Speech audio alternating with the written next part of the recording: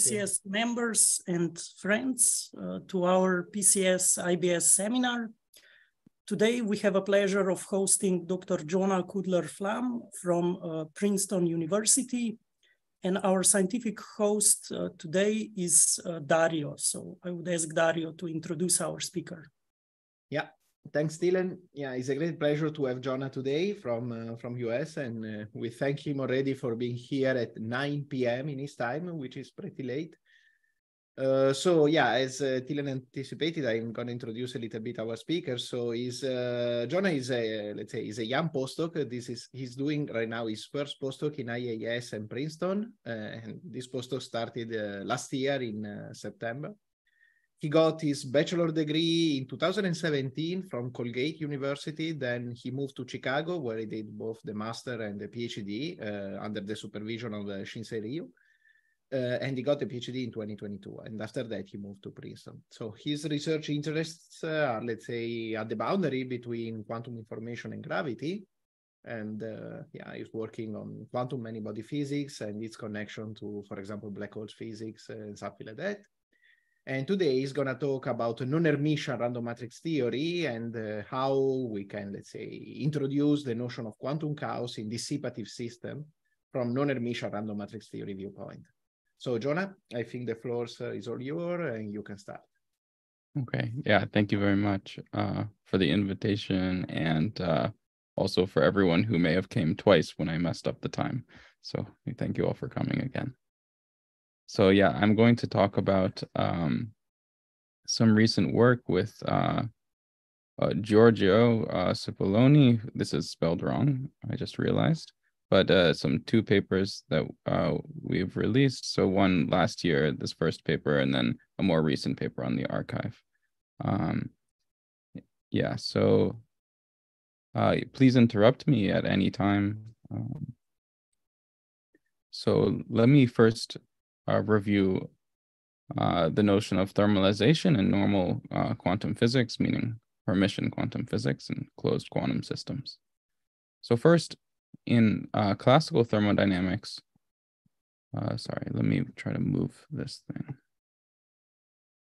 Okay, in classical thermodynamics, one assumes the ergodic hypothesis, which asserts that time spent in regions of phase space is proportional to the volume of that region.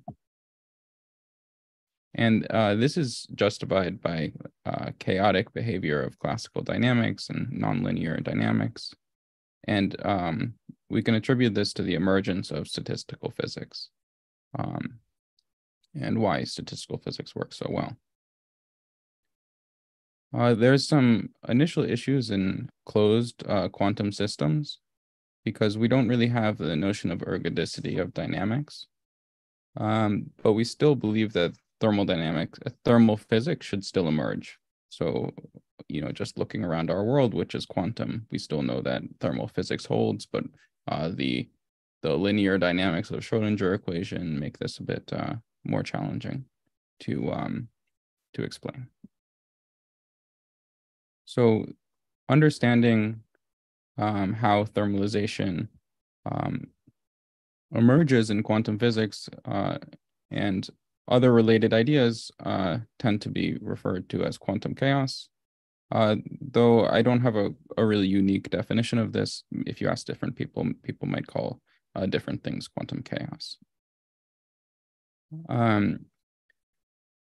So I'm going to first review a few key signatures of quantum chaos, some things people talk about related to quantum chaos, and then I'll move to the more exploratory side of things, which is dissipative quantum chaos or chaos in open quantum systems,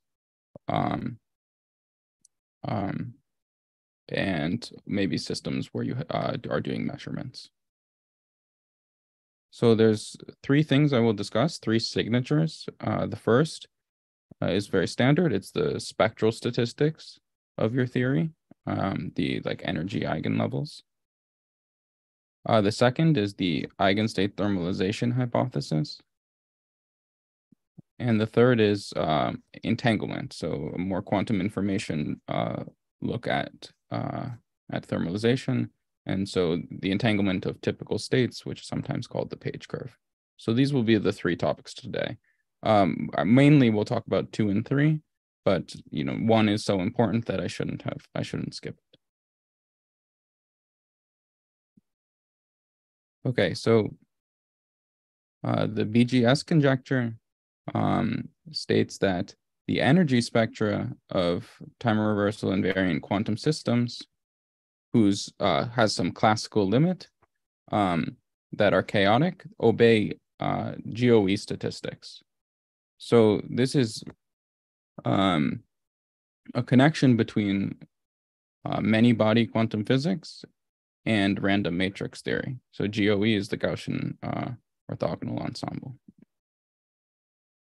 So this is a very deep connection between statistical physics and random matrix theory, and building on really the basis of where random matrix theory originally came from, which is Eugene Wigner's insights that that the energy levels of heavy nuclei could be described by a random matrix.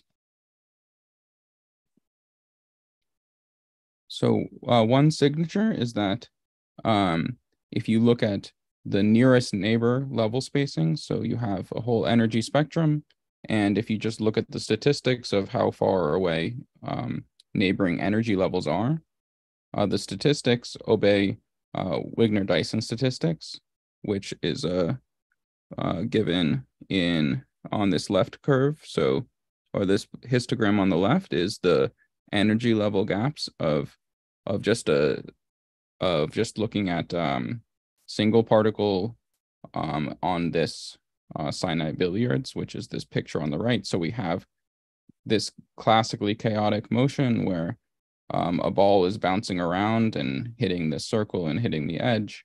And this is classically chaotic. And when you quantize the particle on this space, the energy levels obey these random matrix-like statistics, which have level repulsion, which means that the gaps between energies don't like to be close to each other. So you can see that this goes all the way down to 0 when you get to the energy level energy gaps are 0.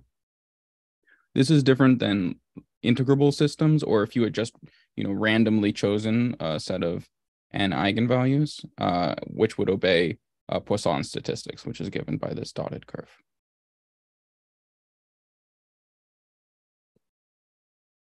Yeah, so I'll move on, but if things are going fast, please stop me. So the second thing is the eigenstate thermalization hypothesis, which asserts that if you, instead of looking at the energy eigenvalues, if you look at the energy eigenstates for Hamiltonians that obey quantum chaos, they appear thermal in a specific sense. So if I take 2 energy eigenvectors, EI and EJ, and I look at the matrix element for O, where O is some simple operator, you should think of like an operator, like a few body operator, or maybe a sum of a few body operators. But if this is, relatively simple, then this will come with 2 pieces.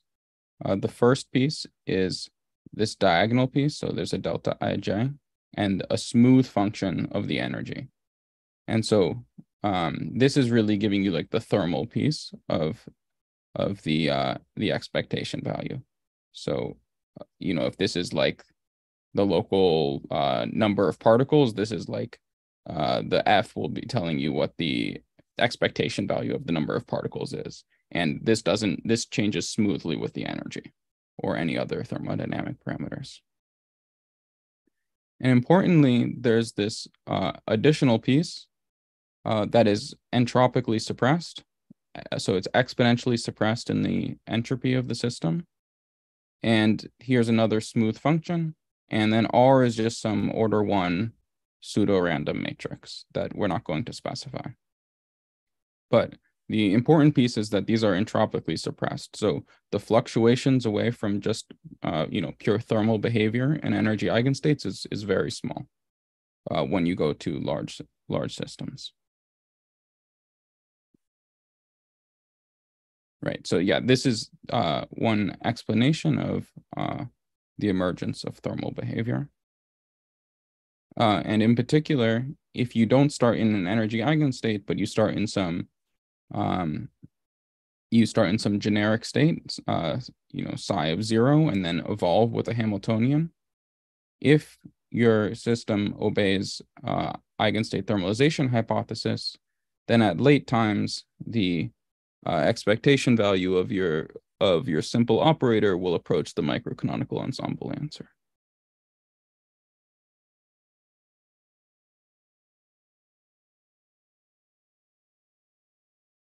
Right. The final diagnostic of quantum chaos is the entanglement entropy of eigenstates, or the page curve. So we can consider the most random possible matrix, or the most chaotic kind of matrix might be drawn from a random matrix distribution, such as GUE, the Gaussian unitary ensemble. So Gaussian unitary ensemble, we take each matrix element of H is going to be Gaussian independent and identically distributed Gaussian numbers, with the only constraint being that H is Hermitian. So the upper triangular is fixed. And so the energy eigenstates of GUA matrix are actually hard distributed.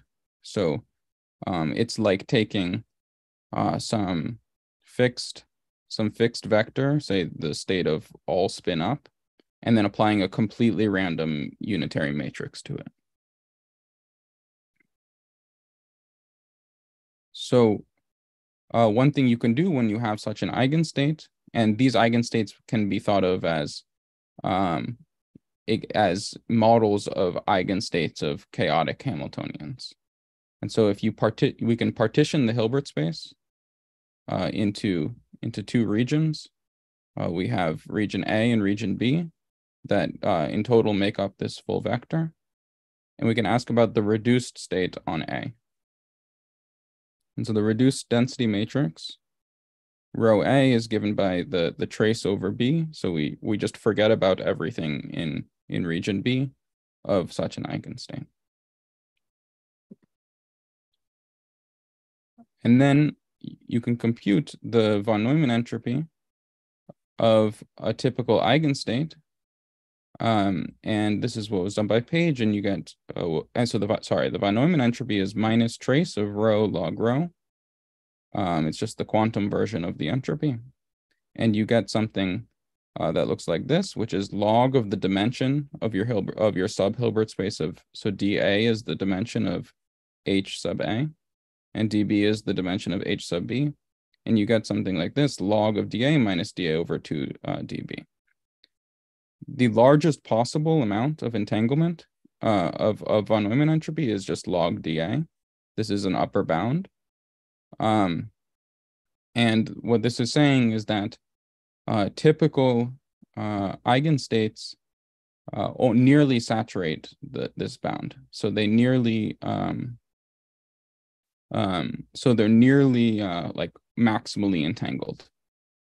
And this is another version of thermalization. You can think of your subsystem on A has been thermalized by a bath, where B is like a bath. And because if we don't have information about B, the state on A becomes almost completely thermal, or it's just and nearly maximally mixed, which is like a completely classical distribution. So a system B is acting as a thermal bath for system A, even though the whole thing will evolve unitarily. Can I have a quick question? Yes, please. So is this the property of the von Neumann entropy come from the randomly distribute, right? Yeah, so Yeah, so this exact formula is after performing some ensemble average over these random matrices or the random unitaries. And yeah, the fact that it grows as log of the dimension, which is like which is volume law. So log of the dimension is like the number of qubits.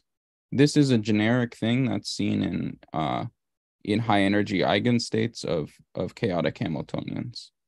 The nice thing about using these completely random vectors is that we can actually compute things in them analytically, and these model well high energy eigenstates. Thank you.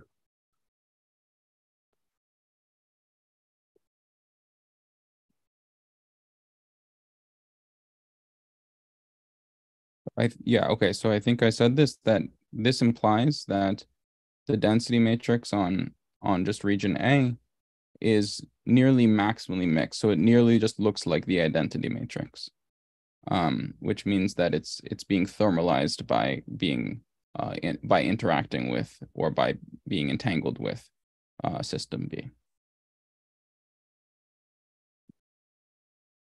Okay, so this is the review of just Hermitian physics and certain diagnostics. Are there any more questions before I move to non-Hermitian physics? It seems not. So please continue. Okay.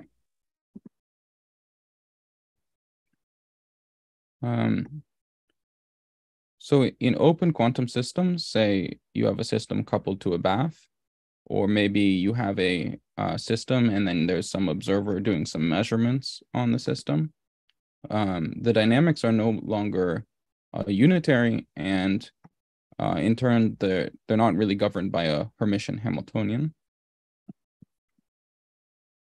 And so relaxing Hermiticity of a Hamiltonian and studying, the phenomena that come out of it has led to a bunch of interesting discoveries. I have a incomplete list here, but here there's some topological physics, this non-Hermitian skin effect, there's new symmetries, phase transitions, replica symmetry breaking. Okay, there's a lot of active research going into non-Hermitian physics in recent years.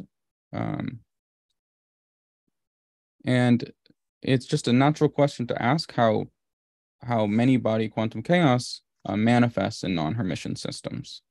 So there's been so much work on understanding chaos in these Hamiltonian systems, but it's now natural to ask how do these lessons survive when we relax the notion of hermiticity?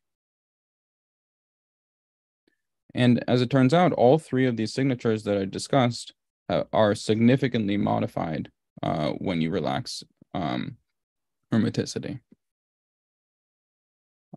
First, the eigenvalue spectrum and the level statistics are quite different. As you can imagine, a Hermitian matrix does not have real energy eigenvalues generically, and so there's going to be very different behavior of level statistics. And then, and this has a long history of understanding the level statistics of non-Hermitian systems. But what I'll mainly talk about are the second and third signatures, and which are the topics of these recent works, which is that there's no eigenstate thermalization in a certain sense. And the entanglement entropy no longer has this volume law kind of thermal-like behavior. Instead, it has something that can sort of be thought of as an area law. So something that's the entanglement entropy of a subsystem is not growing with system size. Probably this is something that you are going to explain later, but just to spoil, do you have a let's say a simple way to explain? I mean, one would expect that in, let's say, in dissipative case, you have even more, let's say, entropy. So do you understand why instead the entanglement entropy is lower somehow, become area law? Yeah. Probably something that you're going to explain later. So if you want, we can. No, it's good to address now. So there's a caveat to this statement of area law entanglement entropy, because there's different ways of defining what we mean by entropy for these non-Hermitian systems. It was sort of unique for the Hermitian case, where we understand what density matrices are and entropy, and what von Neumann entropy means in a very operational way. I'm going to be using a kind of weird looking definition of entanglement entropy, and because I'm using a sort of weird definition of a density matrix. I see. And it's not immediately clear to me what it means to have area law entanglement. So I actually, the physical meaning of this third thing is and the second thing, I think there's, in terms of interpretation, there's something left to be understood. And let me ask another thing, and then you go ahead. For this non-standard, let's say, definition of entanglement entropy, you have some bound. So you can say if you are close to the maximal or far to the maximal, you have some bound, right? Which is probably based on the Genebra ensemble, I guess, right? Maybe. Wait, sorry, for the Hermitian case or non-Hermitian case? No, I mean, my guess is that when you go to the non-Hermitian case, what before was the R random and so on become something based on the Genebra ensemble. Am I right? Right. Yeah. So for example, probably I'm spoiling something that you are going to discuss later, right? No. It's good, but it's good to spoil. Okay. So, I mentioned like GUE matrix before as modeling Right. these chaotic systems, closed quantum systems, which Right. is like the most structureless kind of Hamiltonian that is Right. still Hermitian.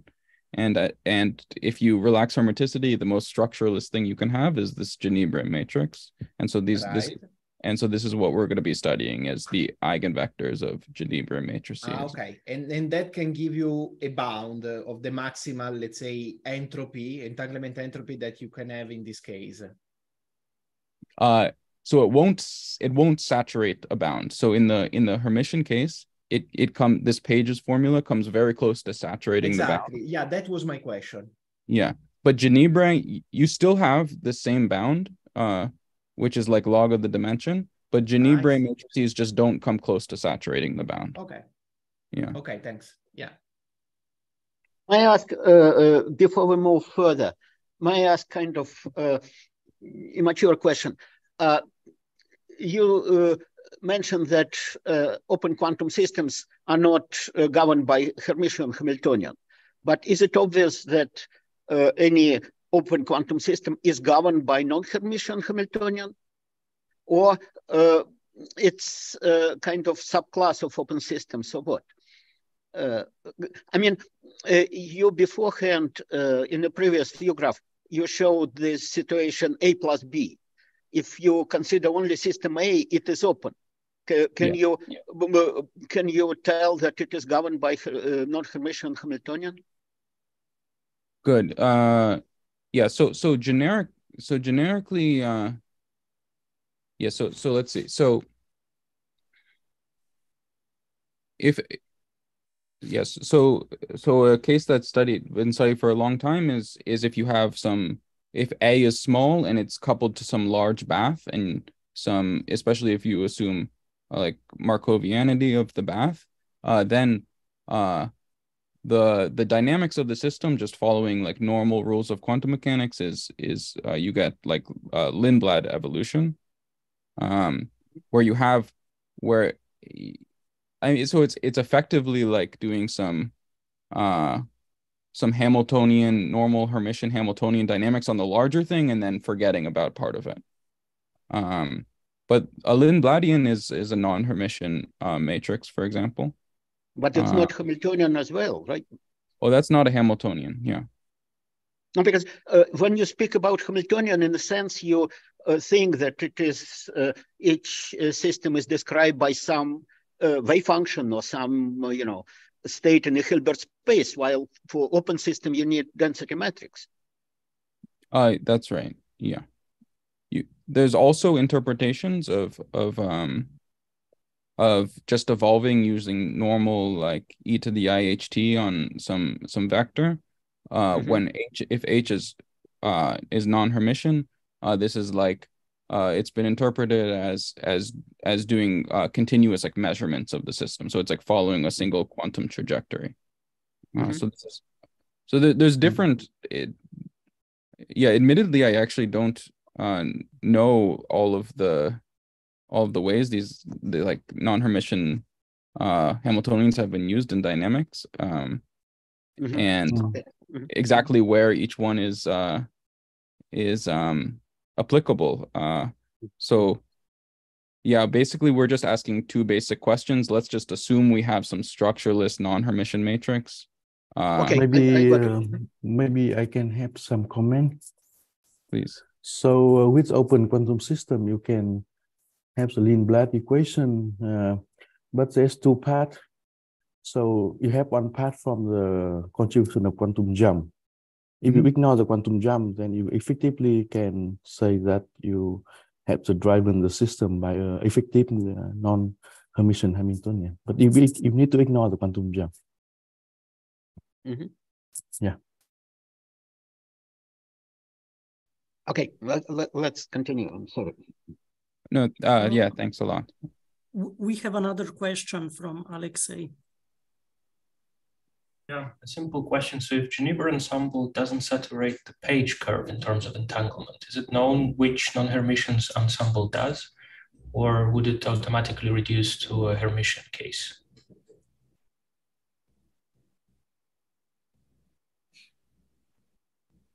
It may require some special symmetry in the matrix that may reduce it to Hermitian or pseudo-Hermitian. I haven't thought about this. It's a good question. Well, maybe a related question is then, yeah, I mean, like what non-Hermitian ensemble would maximize the entanglement entropy? Like, is there any idea what properties would you need to, I mean, apart obviously from hermiticity, because that does the job. Right. Yeah, like what is the most you could relax while still saturating this entropy? I don't know the answer. It's an interesting question.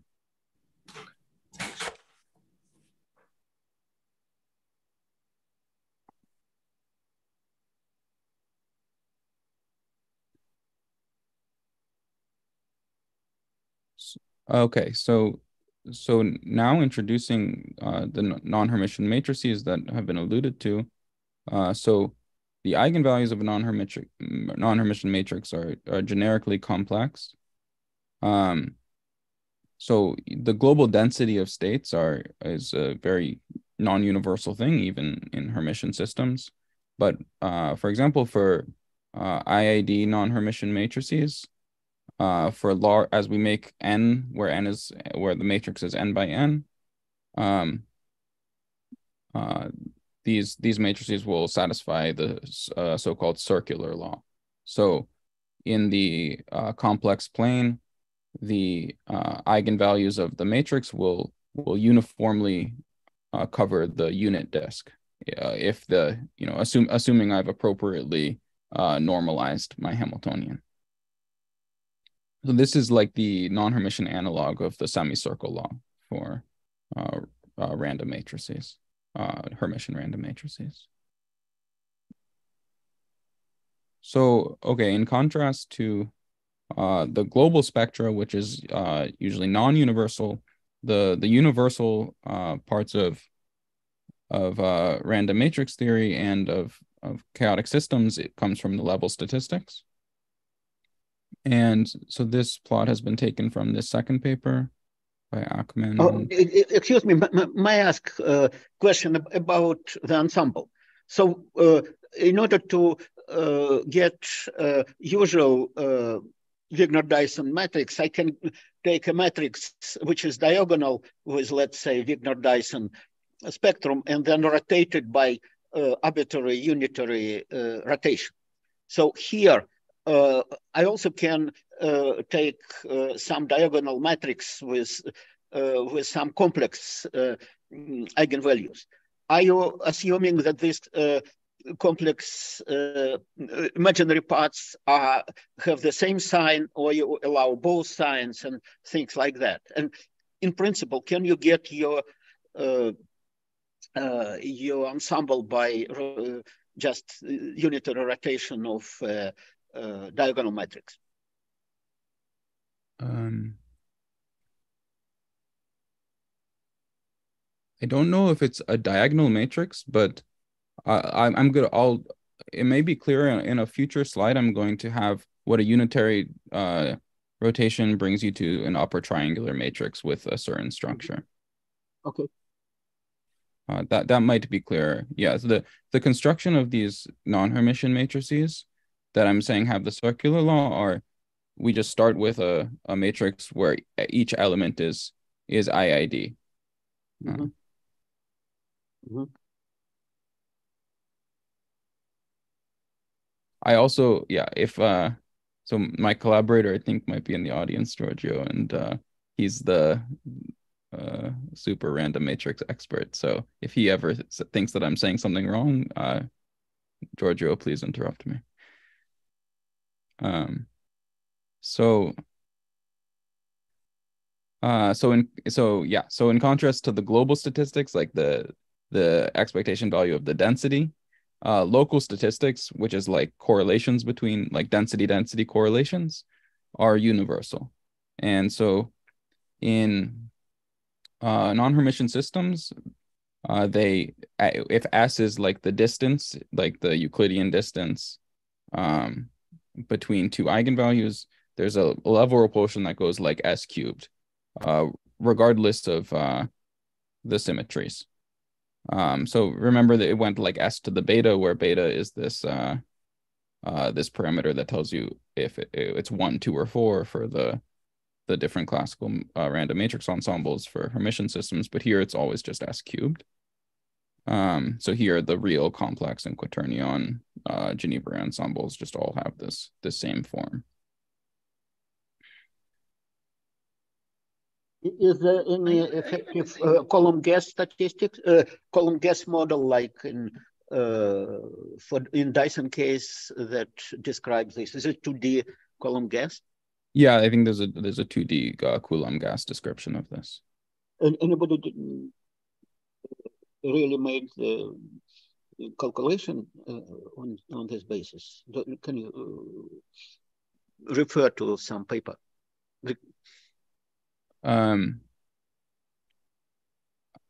Yeah, I can't off the top of my head, but I can certainly do that later. I probably should have written such a thing. Yeah. Or again, I can appeal to Giorgio, who could send something in the chat as I talk. Yes, like so. Hi, I'm Giorgio. Yes, like so for beta equal 2 is the same as the Coulomb gas with quadratic potential. But like for beta equal 1 and beta equal 4 is slightly different because like if you look at the spectrum of random matrices with real or complex entry, then the real axis has a special role. Mm-hmm. Like for instance, in the real case, the eigenvalues are like symmetric with respect to the real axis, and then there is an accumulation on the real axis. But for Coulomb gases, there is no such a thing. Mm-hmm. I mean, for standard Coulomb gas, I think if you put some like charges, maybe like you can get the same effect. But if you just look at log interaction with the quadratic potential, that then is slightly different. Only in the complex case in beta equal 2 is the same. Okay, thank you. Another question. I mean, typically, if I remember correctly, Ake's book, when you consider the standard Hermitian cases, you can understand exponents by studying, let's say, the two-level system, because at that moment you have like two levels that are gonna very close to each other. So you can study the two-level systems, and somehow the power, the power of the repulsion you can compute from the number of parameters that you have to fine tune in order to make the level crossing. So you can see that GOE, you have less constraints. So let's say the repulsion is stronger because you need more fine tuning in order to do the level crossing and so on. Is there a similar way to understand the power cube in this case? Good question. Maybe the question is again for both. I mean, I keep this open format in which both can answer.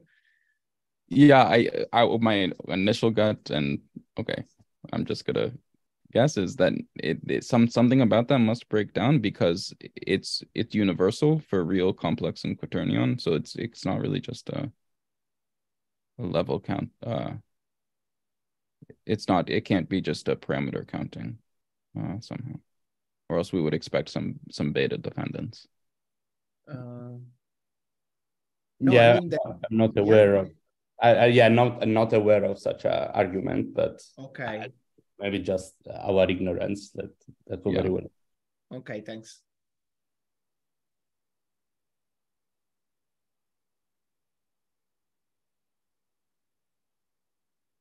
Okay, so let me move to eigenstate thermalization. So I'm just repeating the same equation I had before, which says that these matrix elements of so-called simple operators have this thermal form with entropically suppressed off-diagonal elements. So one thing we can do is just plug in your favorite Hamiltonian system or non-Hermitian system and just plot to see what we get for these energy eigenstates or these matrix elements.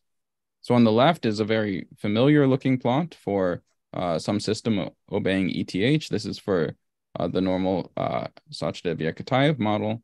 And so you can clearly see that as that along the diagonal, you have this very clear large values of expectation values, and these are like the microcanonical values. And then there's some noise on the off diagonals, just some suppression of that, but it's exponentially suppressed. The lighter color is just much smaller numbers. But if you were to do the same thing with a non-Hermitian version of the SYK model, which I've written down the Hamiltonian here, you actually you still see some stuff on the diagonal that like it clearly looks different, but it's quite a mess off of the diagonal. So you get a whole lot of noise and it doesn't look like it's entropically suppressed.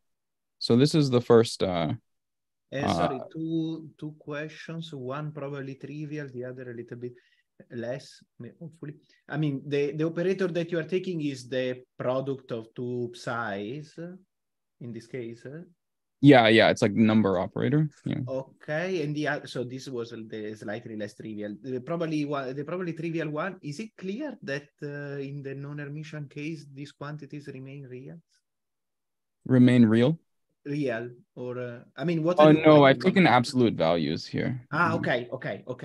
Yeah, and yeah, I've swept some of those details under the rug. Okay, thanks. Yeah.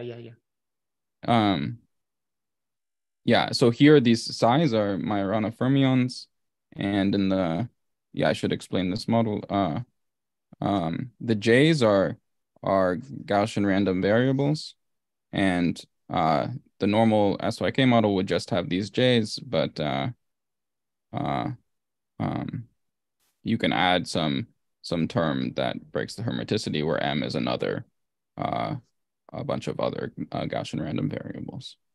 So, okay. Yeah, Dario and collaborators have worked a lot on this model and found interesting effects. So, this is just some numerical observation. And to explain the numerical observations, we can appeal to this complex Genebre ensemble that I discussed earlier, where we just, instead of having to worry about the fermions and maybe the more detailed system, we can just make it maximally random.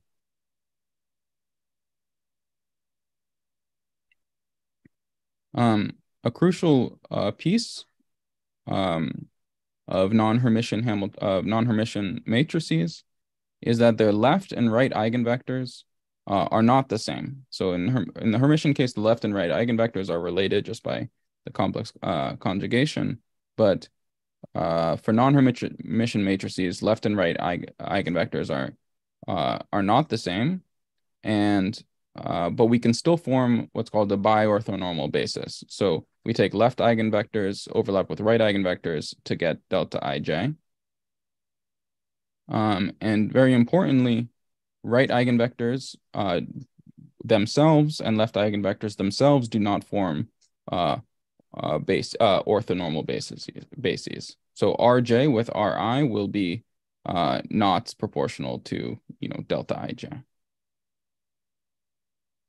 And so these overlap matrices, these OIJs, which is overlap of R's with themselves times L's with themselves, is going to play a big role. So the statistics of these overlaps have been studied for a long time, first by Chalker and Mehlig. And if we just consider the overlap of for I equals J, this overlap is quite large. It scales with n. So n is the size of the matrix. If this was Hermitian, this would just be the number 1. But now it scales with n. It also has eigenvalue dependence. So 1 minus lambda is the lambda 1 squared, where lambda is the eigenvalue. And then it was proven in this paper that the actual full distribution of O11 has this gamma 2 in the denominator, where gamma 2 is a distribution that goes like x e to the minus x. So much is known about these OIJs, and they're intrinsically a non-Hermitian quantity. Can I ask what is the definition of x here? Oh yes. So gamma 2 is a random variable, and that's, I'm defining the probability density function as gamma 2 of x. So you're just sampling from this curve. It looks like let's see if I can draw. It looks like this, and so yeah, so where x would be this. So it's just a random variable where we're just sampling from here in this distribution. And it should depend on Hamiltonian, right? This depends on the Hamiltonian, and here we've assumed complex Geneva ensemble, so where we can compute things. Okay, thank you. Yeah, this is just the model. No, a curiosity. Technically speaking, let's say, well, maybe I remember wrong my own paper, but I mean, the non-Hermitian SYK is actually not the most general. I mean, it's PT symmetric, which is still, let's say, a particular case of non-Hermitian. Now, what you're going to discuss is applying only at the PT symmetric case, right? Correct me if I'm wrong, but I thought that you only had PT symmetry when you consider 2 copies of non-Hermitian SYK that are related. Okay, yeah, no, okay, yeah. So this is like studying one. It's like studying one of the dots. Okay, yeah. Because then when you, I mean, even if you take the 1 dot and you do the, I mean, it breaks replica symmetry, so it goes to 2 replicas. But yeah, okay, yeah. Okay, got it. Okay. Mm-hmm. Yeah, and it's something we're thinking about is what happens when you add more symmetry to this completely structureless Hamiltonian, especially PT symmetry, which has been which is known to be very physically relevant. Mm-hmm. I think one technical point is that for certain values of the number of fermions in this non-Hermitian SYK, it will be in the same symmetry class as the complex Geneva ensemble. For other values of number of fermions, it'll be in, you know, like the orthogonal or these other symmetry classes, which there are many. So the two key points are that O11 and the related OIJs are very big. They're order n. And also the denominator is some random variable that has, you know, very large fluctuations. It doesn't concentrate. And so these are the two keys for what we'll have as a violation of eigenstate thermalization.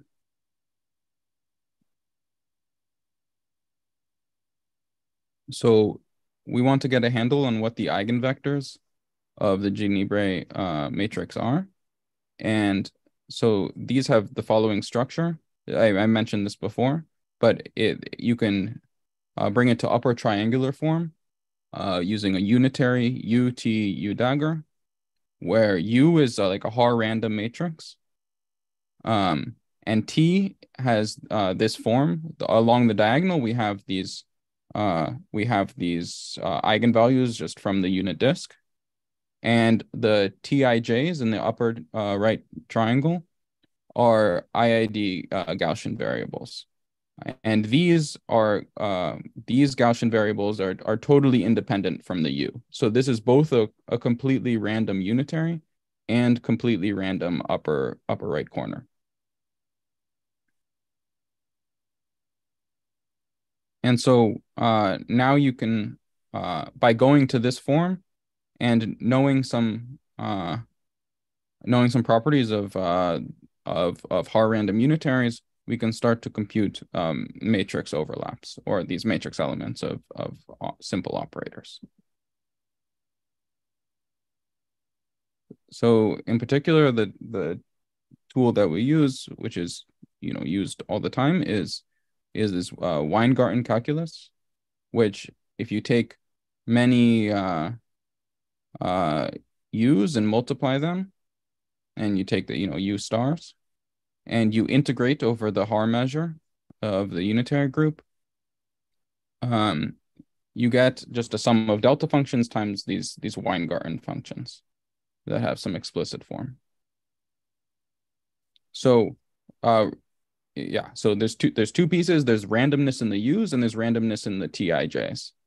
And what we're going to be doing is we're going to be looking at or we're only going to be ensemble averaging over randomness in the U's. And so this is going to leave some remaining distribution due to the randomness in the Tij's. So from this form, we can look at these sorts of overlaps, these sorts of matrix elements. So the important point is that that R and L, so we sandwich like this. We're not sandwiching using R and R, we're sandwiching with L and R. And by simple operator, what we mean is an operator that is deterministic. So it is completely independent of the U's or the Tij's. This is like the analog of a simple operator in normal ETH, where you have some simple few body operator. It's something that's like independent of the fine details of the Hamiltonian. And so using our averages, we can find the expectation value, which is just the trace divided by n. And more interestingly, the variance in the expectation value along the diagonal. So we've taken I and equals j, so they're both I. And along the diagonal, the variance is quite large. We have, say, the connected piece goes like this, and so A dagger A can be order n, and O11 is order n, as I mentioned before. Yeah, so in particular, the fluctuations of the fluctuations are just as large as the as the signal.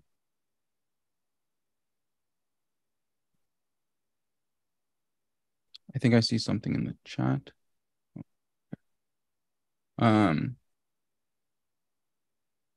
So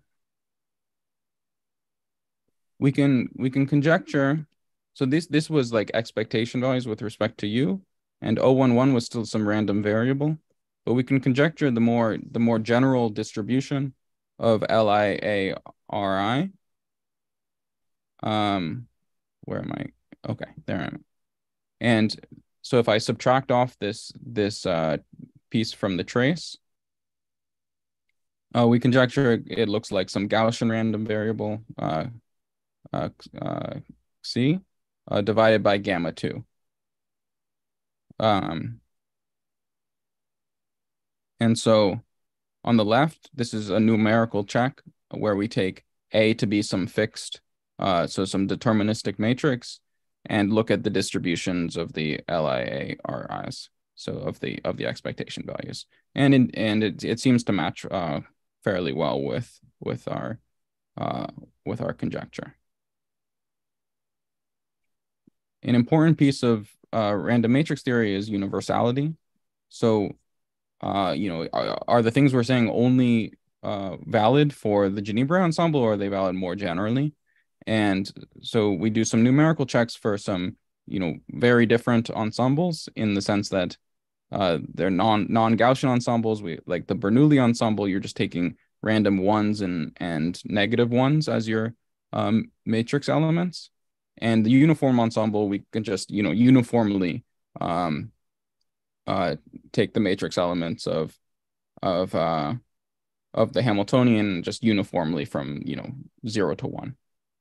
And these have the same symmetries as the Ginebra ensemble, but they're quite different, and they also seem to have the same structure of expectation values along the diagonal.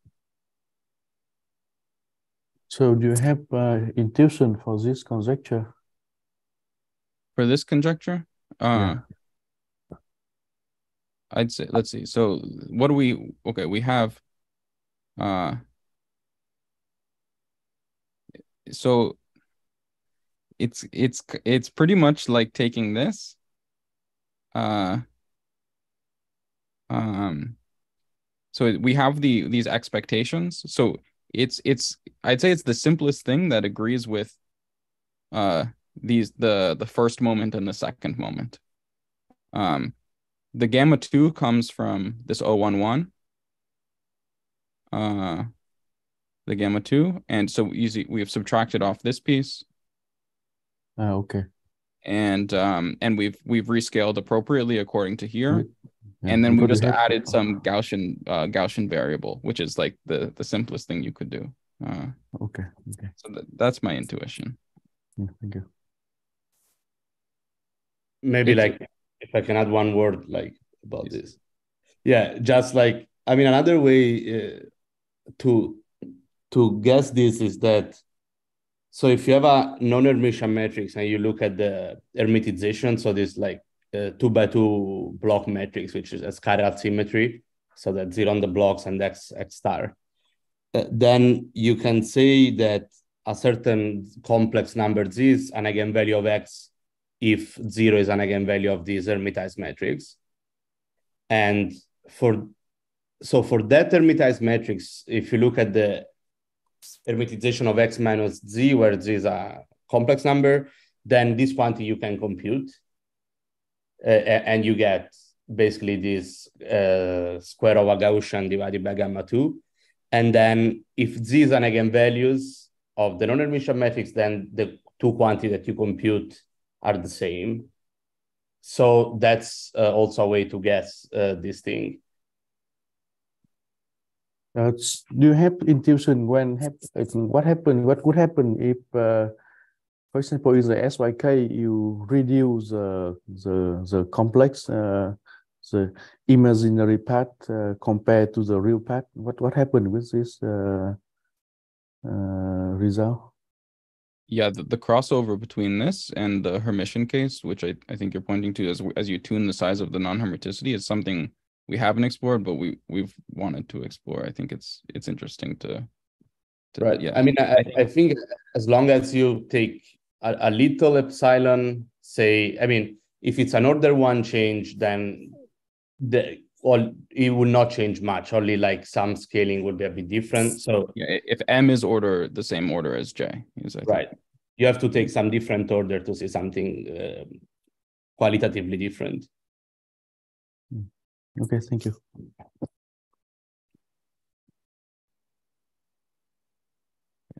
So I realized that I looked at my clock and I think I'm starting to become over time. So let me try to wrap up, and then I'm happy to stay if anybody wants to hear more details. So I won't talk about the off diagonal moment or the off diagonal moments. But it's just, you know, more of the same, and we get the no suppression of the off diagonal moments. So let me just quickly tell you about this entanglement entropy. So for entanglement entropy, we have some choice on what we mean by a density matrix. And if we wanted to be like trace of the density matrix times our operator to reproduce these expectation values that I was saying in the previous slides, then we want to take a non-Hermitian density operator. So a right eigenvector times a left eigenvector. And so this inherited non-Hermiticity means that this spectrum of rho will have complex eigenvalues. So again, we take the reduced density matrix. So we're tracing over some system B. And so at large n, we have we can understand the structure of this density matrix, which in a simplified case actually looks like this, which is just this maximally mixed piece, which is the piece that the density matrix looks like for Hermitian systems. And then you have this non-Hermitian piece where M is some independent Genebra matrix times some random variable. So there's some large correction to the maximally mixed piece that you would get in the Hermitian case. Okay, so that is the responsible for the non-maximality of the entanglement entropy, because it's like to have additional coherences. Exactly, yeah. Okay. Yeah, this is like off-diagonal pieces, yeah, the additional coherences, and it's and it's large. You can see that it's not suppressed. Right. Yeah. Okay. So maximal entanglement, yeah, happens if your density matrix is just this first piece. Yeah. Okay. Yeah, let me move through it fairly quickly. But we can compute the spectrum of such a matrix. You can compute what people call the entanglement spectrum, and it's complex and has this very heavy tail. So it basically the eigenvalues aren't bounded to some finite region like they're in Hermitian case. They're between 0 and 1. Here they like take up the whole complex plane, and they actually like decay at large eigenvalues polynomially, so actually fairly slowly. And then once you know the spectrum of a matrix, you can compute any entropy quantity that you want. And the one we compute is this definition of the von Neumann entropy, which instead of being trace rho log rho, it's trace of rho log absolute value of rho, so as to get something. So we get something real this way, and we get something that seems to make sense. So this definition of entanglement entropy has been used a lot in condensed matter physics, especially for studying non-unitary conformal field theories. This is the definition of von Neumann entropy that appears to extract the relevant physics there, such as like negative central charge. So we choose this. It makes also just the log much cleaner when you have lambda complex. So is this entropy here still real or not? It's It's not. It doesn't have to be real, but it's real if you have like symmetry about the real axis, because the imaginary parts will cancel each other. So whenever you have the PT symmetry, then you have this, right? There's a real. Yeah, I think it's real with. Yeah. I think, yeah. But you have the pair of the complex. Yeah. So in this case, what's the physical meaning of this complex entropy? I don't think it's been properly understood what it means, what such an entropy means. Like, there's no operational interpretation.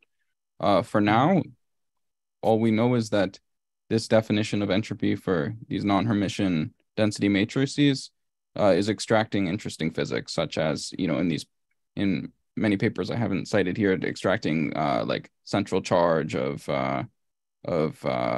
critical non-Hermitian systems as one example. And here it seems to be giving interesting physics in this constant von Neumann entropy.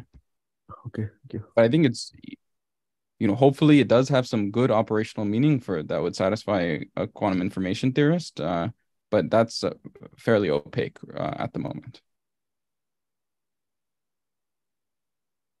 Yeah, thank you. Thanks. So the final thing is it's eigenvalue dependent. I switched from lambda to z, but this is just the eigenvalue in the unit disk, and this is Euler-Mascheroni constant, so it's just some constant, which is what I'm calling area law. You can also compute the variance. So let me just end with just a couple plots of what this page curve looks like. So as compared to some numerics. So we have these constant values for the entanglement entropy, which are the horizontal lines for different values of the eigenvalue. And then some just numerical data is the dots. And we have a kind of upgraded version of the structure of the density matrix that takes into account finite n corrections, that gives a little bit of an approach to this area law, to this constant value for small values for small values of n. So you can see it's not exactly constant around the edges, but then it will become constant. So if I was able to simulate some huge system, this would just be constant for a long time and then dip back down to 0. You could ask the same thing for non-Hermitian SYK, and you'll find very similar behavior, though the numerical coefficients are of course different, just as the numerical coefficients would be different when comparing the page formula to the entanglement entropy in Hamiltonian systems. Okay, I will end there, and thank you very much for all the questions and attention. Thank you, Jonah, for this excellent seminar. Let us thank Jonah.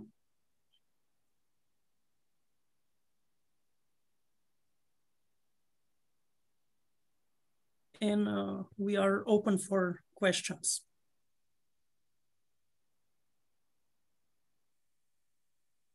Yes, Zoom, please go. I have 2 questions, and one may be very stupid. But one question is, you say that so the entropy equal to constant, you say that is area law. The reason, because you do think that because you think of SIK as a safety tool, so basically the boundary is 0, right? Yeah, this is me abusing terminology. By area law, I actually just meant that it's order 1, because there's no locality in these models. So I really just mean it's order 1. I shouldn't have said area law, but I'm contrasting it to something being extensive with system size. And the second stupid question is, your advisor has a holographic entanglement entropy for SYK, of course. Do you think that something work with non-Hermitian?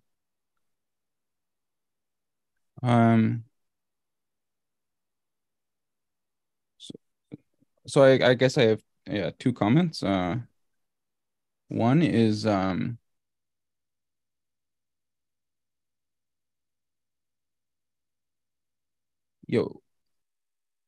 okay, let me truncate to one comment is that which is mostly I don't know how this would work. I think this is a question I could have for Dario perhaps, who's worked on like these non-Hermitian SYK models and what bulk gravity solutions look like. I don't know if you could do like a replica trick and find something that that gives this. Yeah, I think that is the point. I mean, you connect the fact that you have the replica breaking stuff is suggesting that this is, let's say, related to a traversable wormhole geometry. So that should be a computation of the entropy in the traversable wormhole setup, let's say.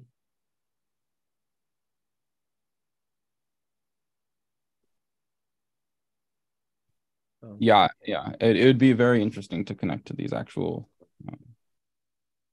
like holographic models.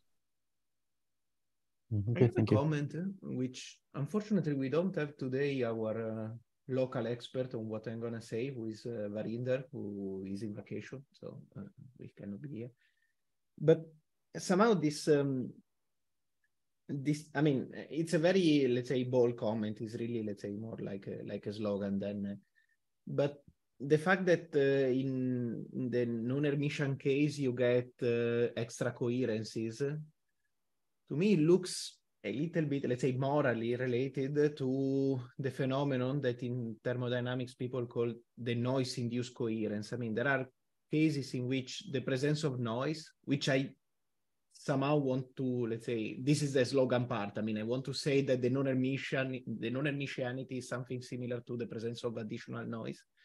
But yeah, there are phenomena in, let's say, let me say quantum thermodynamics, in which people find that the presence of noise can introduce additional coherencies in your system. So to me, it looks, let's say, intuitively related, and maybe it could be interesting to see if there are, let's say, quantitative connections between the two. Yeah, as far as I understand, you don't have an understanding of these additional coherencies that you get. It's just, let's say, a mathematical fact that in the Ginebra ensemble, you get this extra piece, this M, that can be viewed as coherencies, right? So I don't know. I would suggest that maybe along that lines, one can find a physical understanding. But as I said, I have nothing more than just a slogan based on an intuition. But yeah, it's nothing more than that. I mean, as Jonah said earlier, like, I mean, this is like related to the fact that these overlap are big. Right. And this is because the non-Hermitian spectrum, I mean, this kind of reflect the fact that non-Hermitian spectrum is very unstable. Like if you have a little perturbation, then like can have big changes, this related. I mean, that's why, I mean, these eigenvectors are like, they are so big. So yeah, I don't know if this could be, that could be, yeah. I don't know. To be honest, I'm not really expert on this. I mean, as I said, unfortunately, our local expert is in vacation. So I just mentioned, let's say, the keyword that is this noise-induced coherence idea. But I'm not really an expert on that. So I cannot say much more than that. Yeah, it sounds interesting. I didn't know about this. Yeah, maybe we can chat more, let's say, privately when I will have a better understanding of what I'm saying. Okay, do we have any other questions or comments?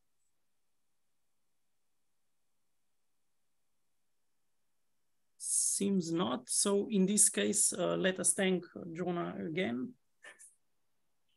Thank you, everyone. And thank you all for joining. With this, we conclude.